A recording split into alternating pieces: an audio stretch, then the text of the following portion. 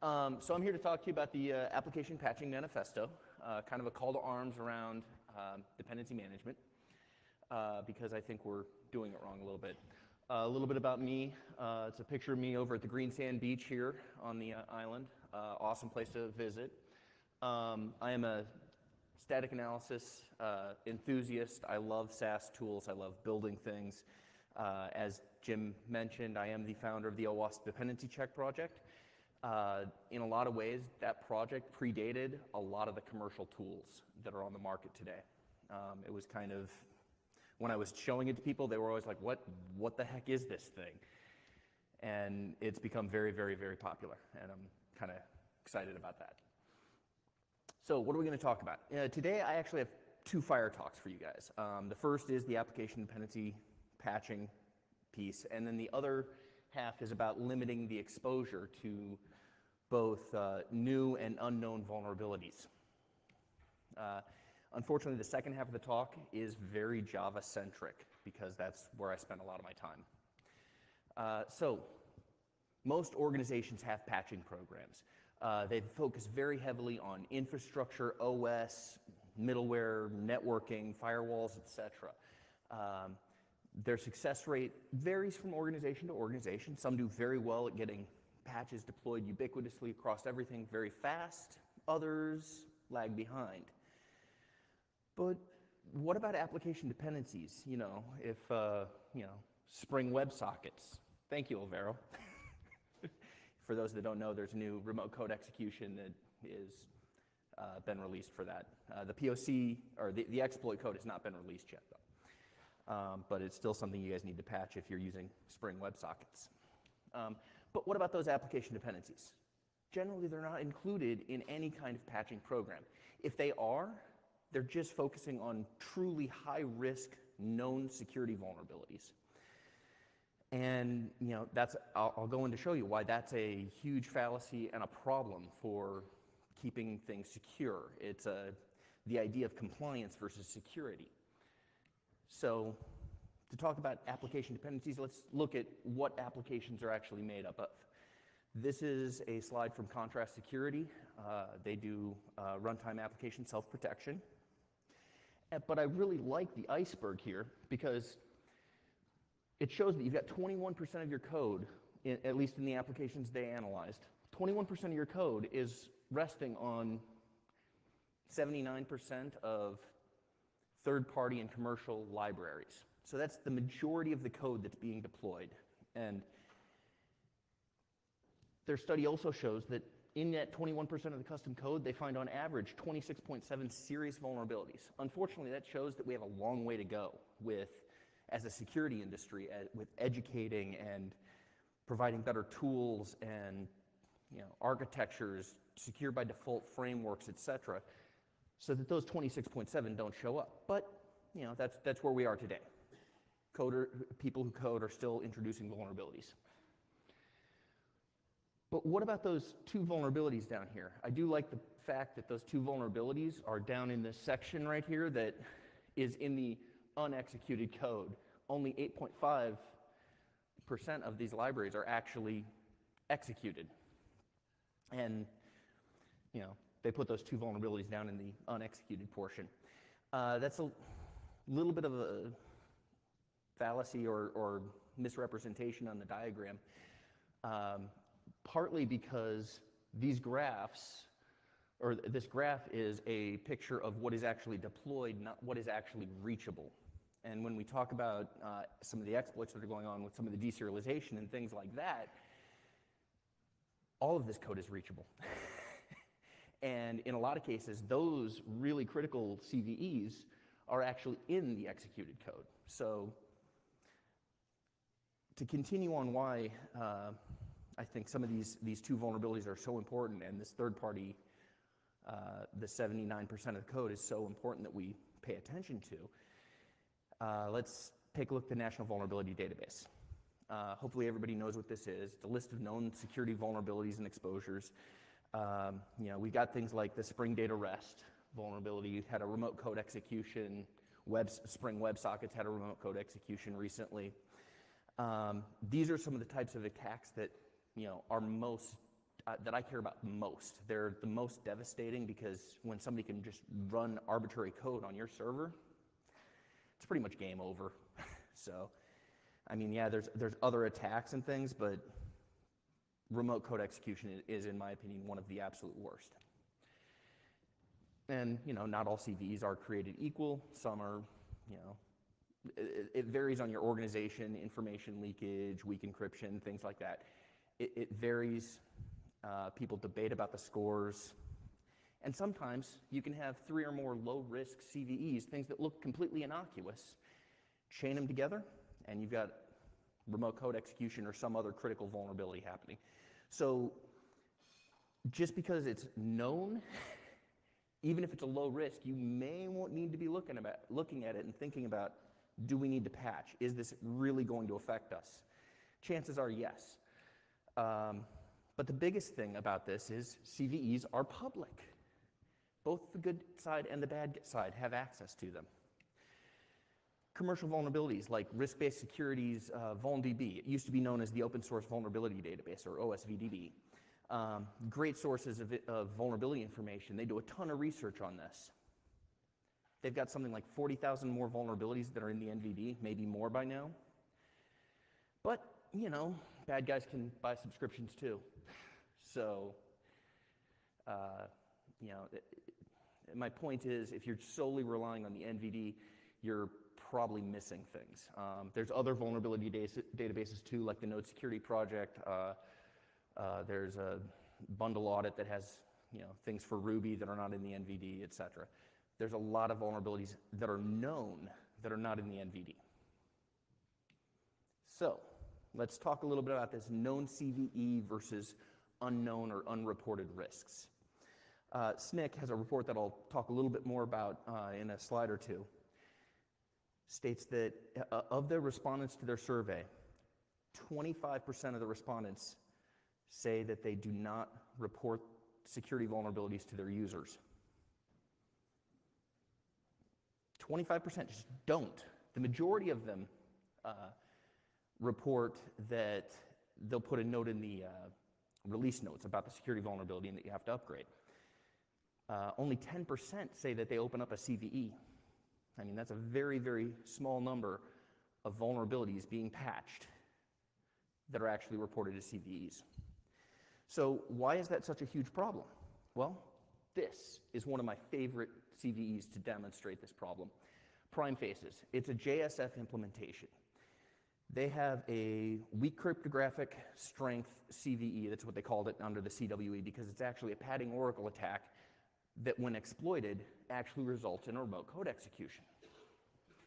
This CVE was published January 3rd, 2018. They knew about this, fixed it, released the patch February 2016, almost 2 years ago. It's been out there, and this is not uncommon. Vulnerabilities are known for a long time, and it's either they're known for a long time and the fix takes a while, or the fix is there and nobody pays attention to it. And this happens over and over and over again. And so if we're solely focusing on these known risks, we're missing a ton of security. And what really makes this specific one great, as an example, is shortly after the CVE was published, crypto miners started exploiting this on sites and mining coins. And you can read about it at the blog post on the Prime Faces site. You know, it's just one of those where nobody really knew that this existed. The second it was published, the bad guys started attacking. So, when we come in to talk about application patching, some of the current state, some of the people that are doing the best, they're treating out-of-date libraries as part of their code hygiene, code quality. They're building time into their schedules to actually deal with this and upgrade things. They're using tools, in some cases not only to notify them of upgrades, but to actually just perform the upgrades, and I'll talk more about that in a second. Everyone else on this spectrum, you know, and some of this comes from the SNCC report, they occasionally sweep through the dependencies and do the upgrades. If they hear about it, they'll about a vulnerability, they might do an upgrade. But in general, some of the things I've heard from developers, they don't want to be the one to break the build. So it works, I'm not touching it, and from upper management, features are more important, I've got to ship code.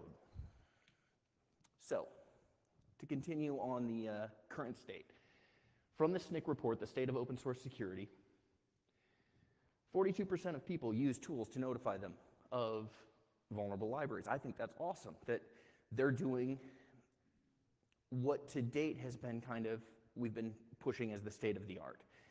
You are using software composition analysis tools like dependency check or one of the commercial competitors. But again, that only covers known vulnerabilities. So 37% of the respondents use tools to notify them of new versions. I think that's a travesty because every build system I know of out there, or anything that a build system that has a dependency management framework, has tools to at least notify you of updates, and yet only 37% of people are using them.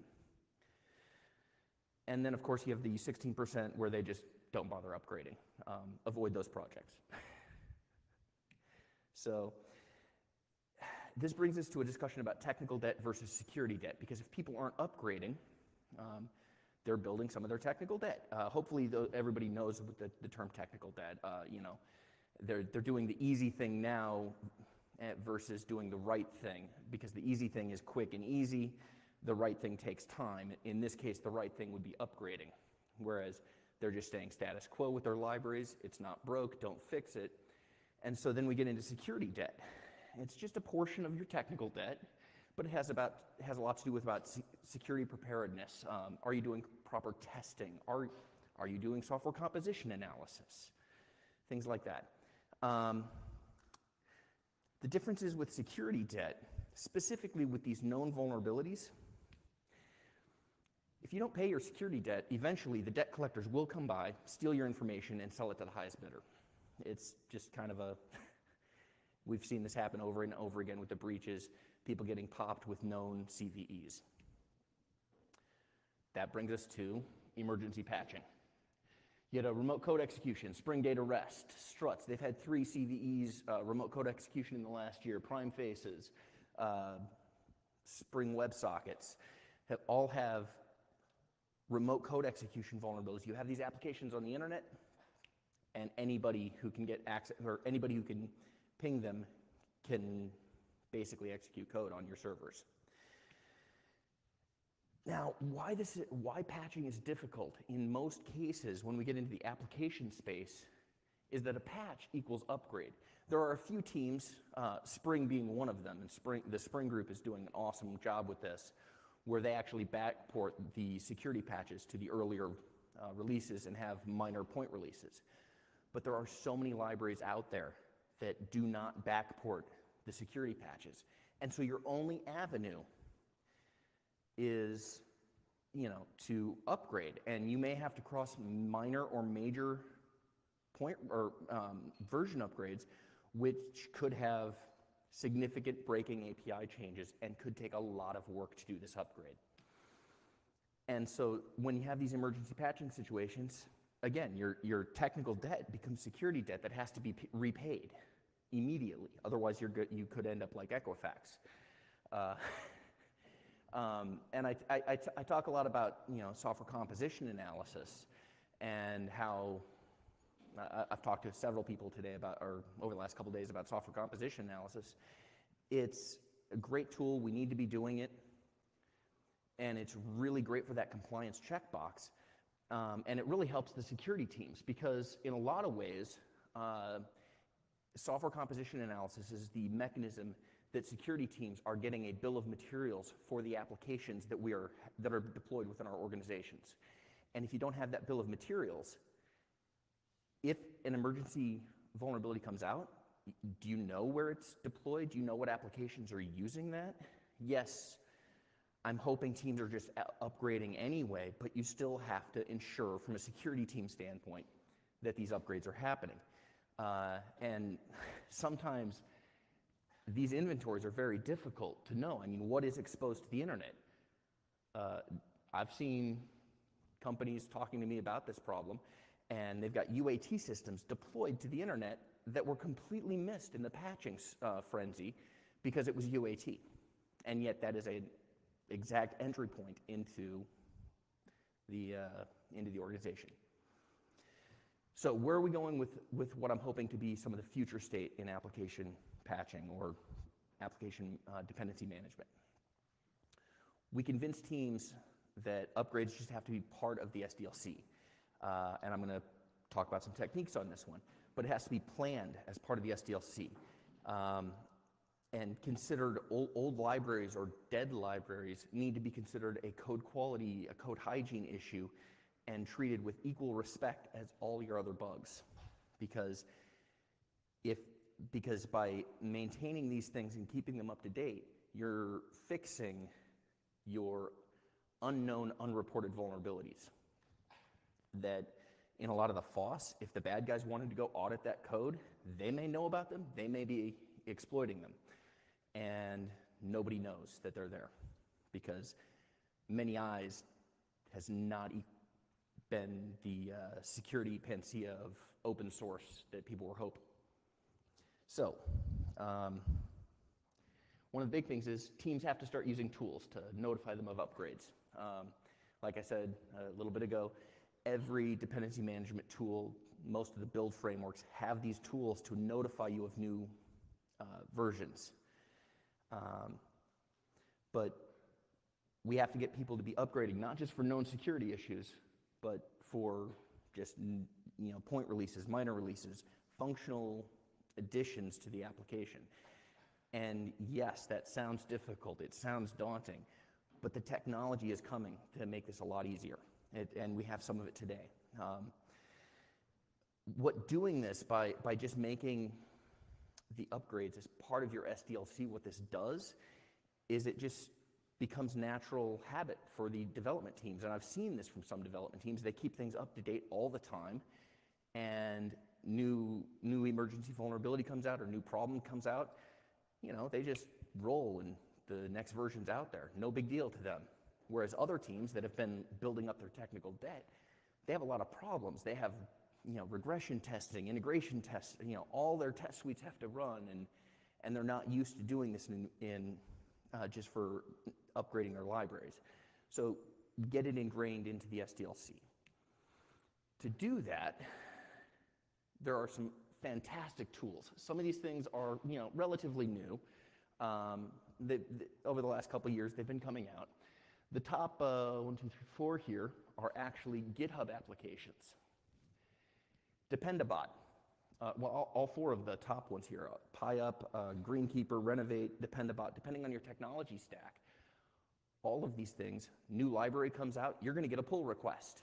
That pull request, if you've got your GitHub repo set up correctly, will then kick off your continuous integration in Travis or whatever CI you're using, run your integration, compile, run your integration tests, and if it passes, merge it.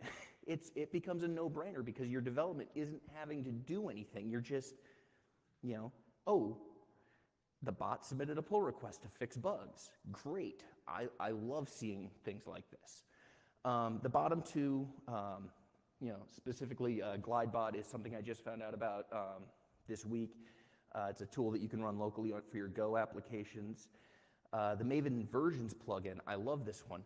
Most versions plugins, like the Gradle versions plugin, they'll just give you a report, and that's what most people use them for. They just give you a report of the libraries that need to be upgraded. However, this plugin will actually upgrade your libraries for you. You can configure it just to update your POM and update the libraries. It's really awesome. I've been using Independency Check for a while. So let's get into transitive dependencies. This is why patching is hard. Because you've got things like Apache Struts that uses Jackson Data Bind. Jackson Data Bind has a deserialization bug. Well, what if Struts didn't upgrade very quickly? Well, then you can rewrite your application, or you could, submit a pull request to Struts to upgrade the library and, own some of this responsibility yourself. But, This is why, FOSS is nothing's ever really free when it comes to FOSS. I want to point out a couple of things here. GitHub, with their security alerts, has been doing a fantastic job. I love this feature that they've implemented, where they're alerting people when they're using known vulnerable libraries. Again, I'd like to see them alerting people when they're using out-of-date libraries, because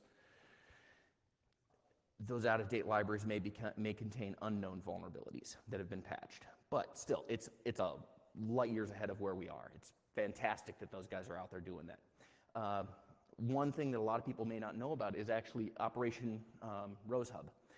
This is back in 2017 when the Apache Commons vulnerability came out. The Mad Gadget was one of the original, devastating deserialization attacks.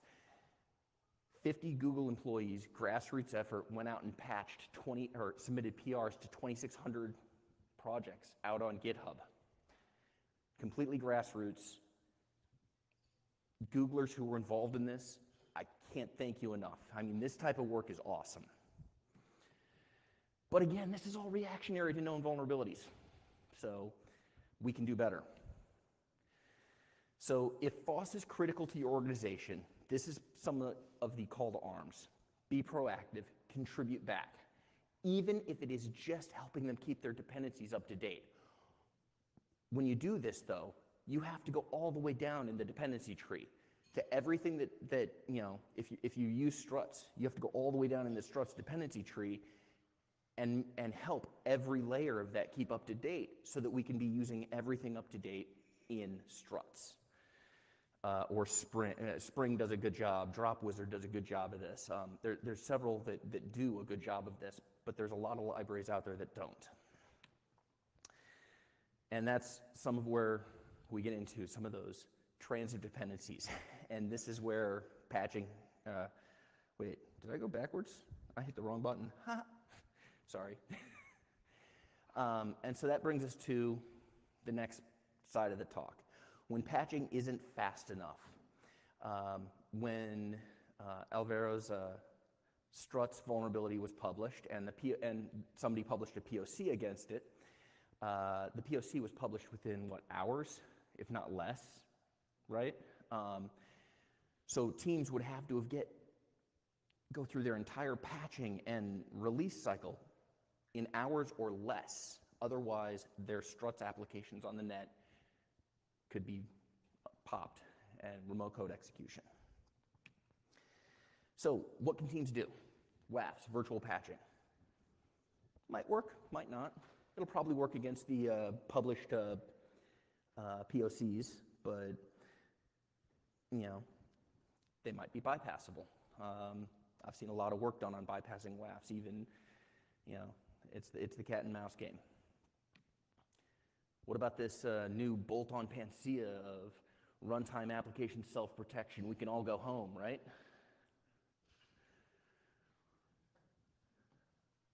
Oh. Okay. Well, some of these may provide some fantastic protection against these vulnerabilities. The remote code execution type things. But it all depends on what libraries you're using, what frameworks you're using, etc.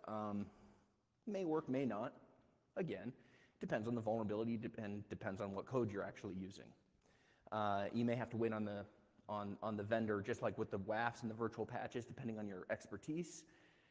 You may have to wait on the vendor to provide a patch, or not. You might be able to write it yourself. So, but, some of the advantages, they can block some of that low-level OS command injection just out of the box. Some do a better job than others.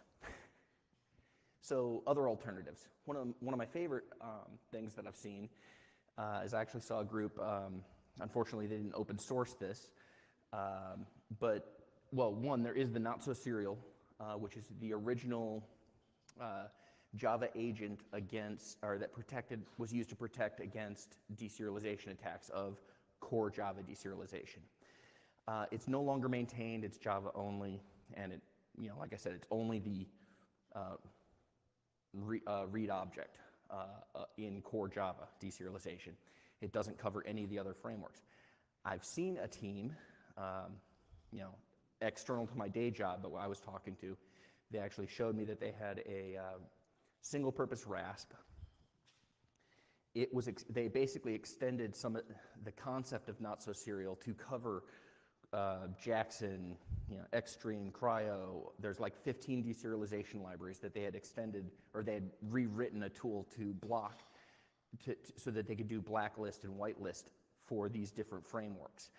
They also just flat out blocked Process Builder and said, if we have an application where the developer needs to run Process Builder on our web application, well, we need to fire an architect, or at least do some training.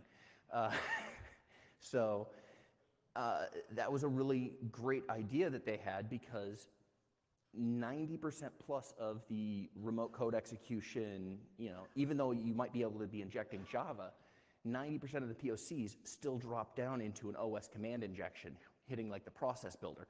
And so they blocked the Process Builder, and even if they were still vulnerable to whatever the OGNL, deserialization, remote code execution attack, because they were also blocking the Process Builder, 90% of the POCs failed. And even though an attacker could have tweaked the code to do something else malicious,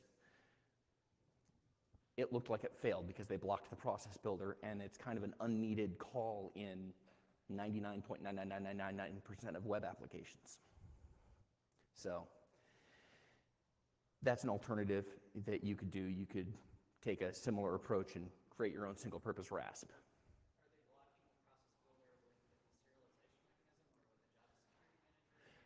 Okay, the question was, how are they blocking, or how are they doing some of this work? How are they blocking the deserialization? How are they blocking Process Builder? They're using a Java agent that rewrites the bytecode, and anytime that you see a call to Process Builder, it just threw an exception. So other alternatives, of course, everybody should be doing defense in depth, but here's one of the big things that, again, talking with my work with dependency check, talking to people, one thing that I see people miss a lot is that the web root is still writable. Why?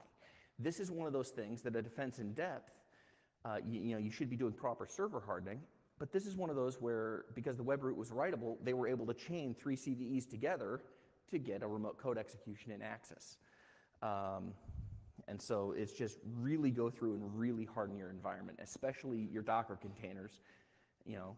It's Docker, yeah, you could wipe the machine and just spin it back up, or whatever containers you're using, but harden it from the beginning, because if you didn't harden it from the beginning, however they popped it the first time, they can just come back and pop it again.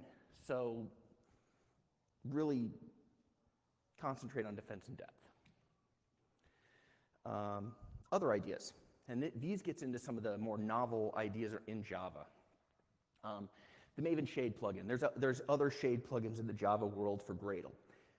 Basically, this is used by Java developers to deal with jar version conflicts. It's a way to make your deployment easier, because you can take Apache Commons and at compile time, take all of the classes from org.apache.commons, rename them my.project.commons, and bundle them into your jar. Just runtime. This is a very common developer tool. A lot of people actually do use this, even though there are debates whether or not you should. Not everybody likes it, some people do. But it's an interesting idea from a security standpoint, because if you did have a code injection vulnerability, attackers are expecting the gadgets to be in the known package space. And if you just moved them to a different package space, an attacker can't execute them, because they can't inject and call something that they don't know what it's called. Now, this is just doing a static replacement. It's entirely possible in your build system that you could dynamically generate that name every time you build it, and so even your developers deploying the code wouldn't even know what the runtime name is. So it's another interesting idea on ways to change your attack surface. So back to the iceberg.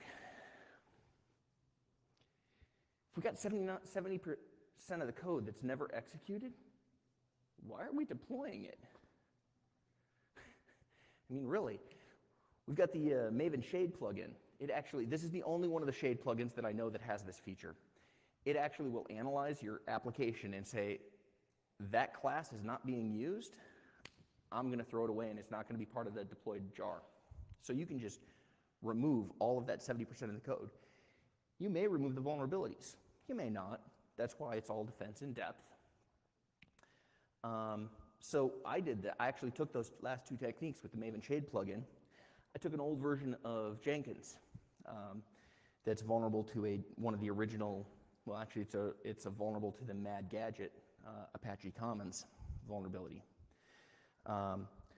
So really quick, I just have a Jenkins instance here. It's up and running, and oh, can we not see that?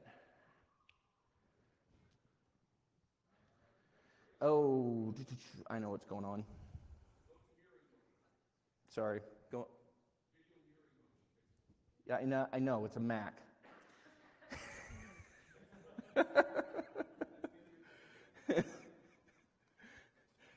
Thanks, Jim. The rest of this talk won't take very long. Sorry, Go settings.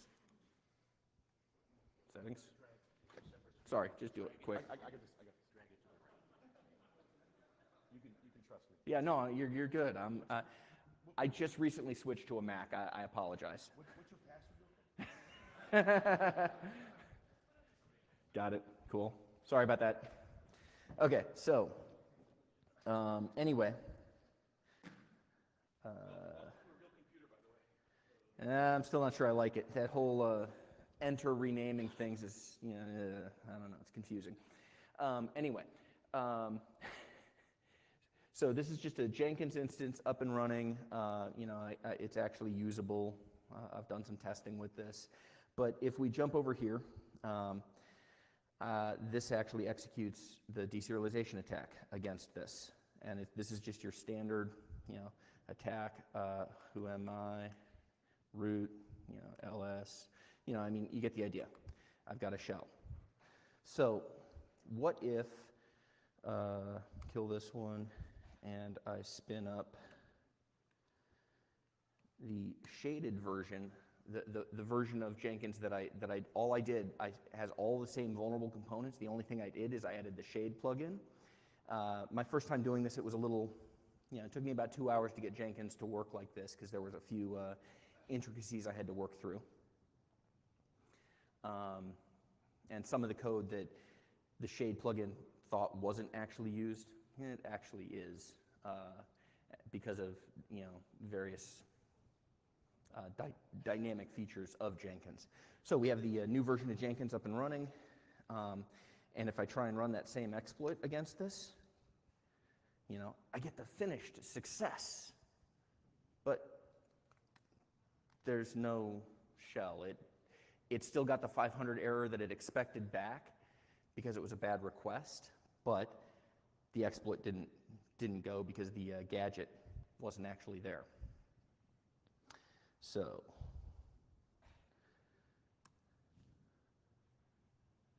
is that going to work or is that going to fail? Okay, good. So that's going to fail because we've got settings still up here. Yeah, no, it's all good. Okay, so in summary, patching is hard, but if we make it part of our SDLC, we can really solve a lot of problems by patching not only the known risks, but we can also patch the unknown risks. We have to be using tools. Ideally, we'd be using continuous automated patching via GitHub applications if you're fortunate enough to be able to use those depending on your technology stack. And I want to see more of these come out. Of course, there's standard defense in depth. Consider using RASP, even if it's just a single purpose. Some of these technologies are very interesting and helpful, but they're still very early days, and that's why I like the single purpose RASP as well, as opposed to the full-fledged, we're going to protect against everything. Let's just focus on something that is truly critical. We're going to pop our servers if these remote code executions occur. So a single purpose RASP is actually not a bad idea.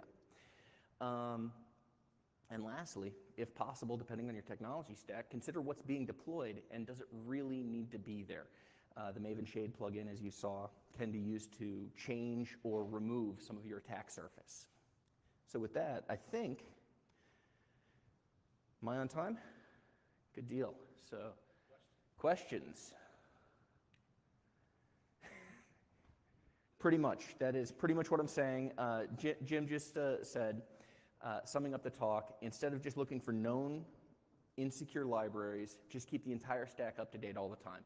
The critical piece to this, though, is contributing back to the FOSS community.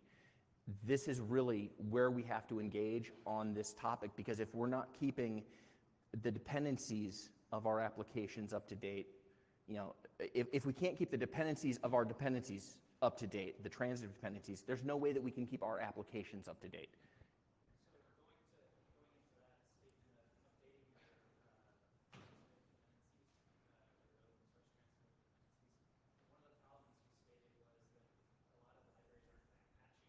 Correct.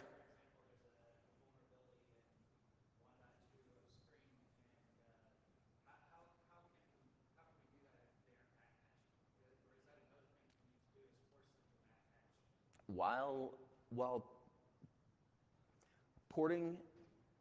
backporting the security fixes would be fantastic, I'm saying I don't really care about your security fixes.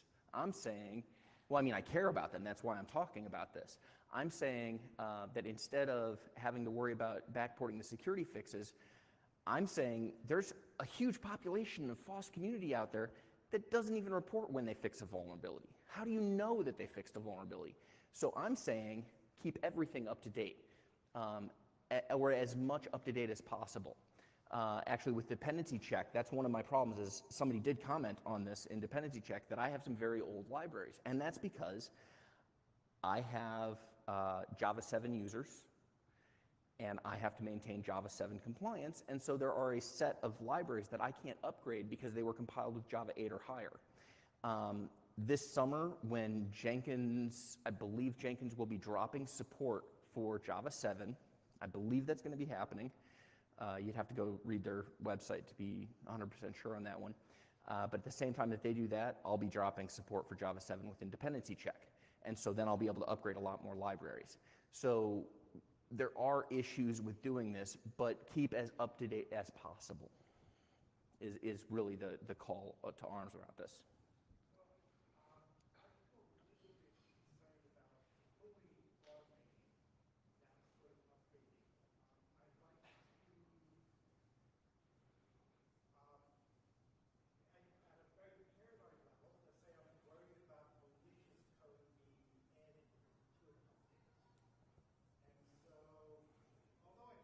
So,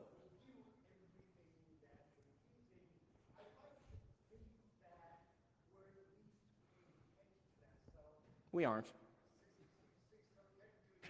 Semi-automated thing where at least some human eyes go over something and say, is that something that people on the security team need to review? And that is, okay, so the question is a concern about just fully automated updates. And, I'd be concerned too if I was allowing a fully automated update just to merge directly into master. That's not what these tools do. Well, like the Maven versions plugin could do that, but you'd have to physically check that into master after it did the upgrade. With the GitHub applications that are doing this continuous updating for you, it's a pull request. It's not merging into master. Your development team still has to review it. They can look at it and see, did the license change? That's the one other issue with just keeping everything up to date all the time, and where the commercial software composition analysis tools come into play, is somebody may change a license on you. It's happened. And if you then went to production without having monitoring on this, you could run into an issue. Last question, I think, because of time.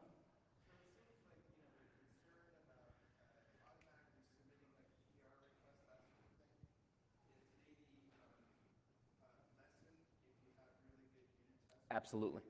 The concern with doing any of these automated updates and whatnot really rely on having a really good test bed of unit integration testing, all built into your CI. But in a lot of ways, that's just what you need to be a good development shop, period. If you're not doing good testing in your CI, you're bound to fail. Well, thank you.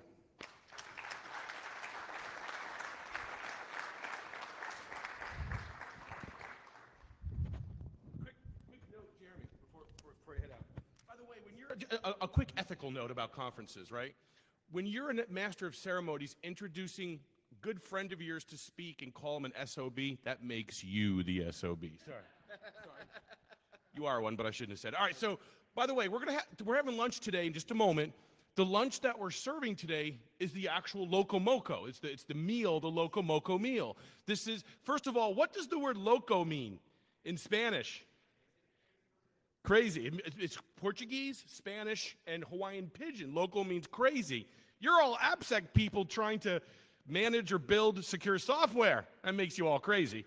But to counter that, we're at least serving you comfort food to bring some comfort to your lunch. So please enjoy traditional Hawaiian LocoMoco, and we'll be back in about an hour and 20 minutes for our next talk. Thank you very much, everyone.